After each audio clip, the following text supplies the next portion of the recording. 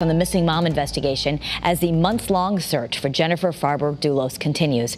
Her mother wants answers from the woman charged in connection to her daughter's disappearance, Michelle Troconis. She's been fighting to gain access to financial records for her son-in-law's construction company. Now they're hoping his girlfriend can help. Channel 3's Eva Zamaris is joining us live from West Hartford, where that deposition is happening as we speak. Eva?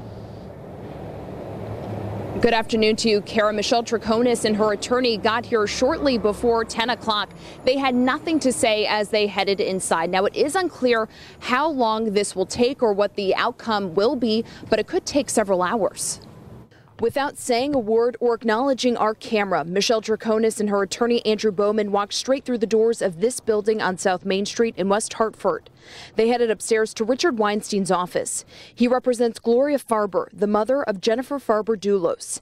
As of this week, Farber-Dulos went missing 4 months ago from New Canaan after dropping her kids off at school. Her estranged husband, Fotis Dulos, and his girlfriend, Michelle Troconis, have been charged in connection to her disappearance. As the investigation into what happened continues, there's been an ongoing civil dispute between Farber and Dulos. She's been going after Dulos for money she says he owes.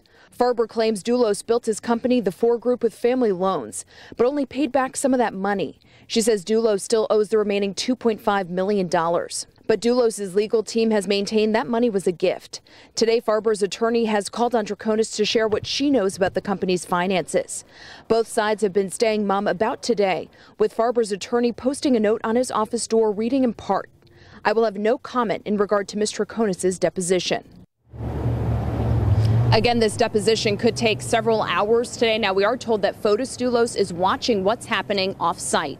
Now, be sure to stay with us not only on air, but of course on our Channel 3 app for the very latest on this story today. Live in West Hartford, I'm Eva Zamaris, Channel 3 Eyewitness News.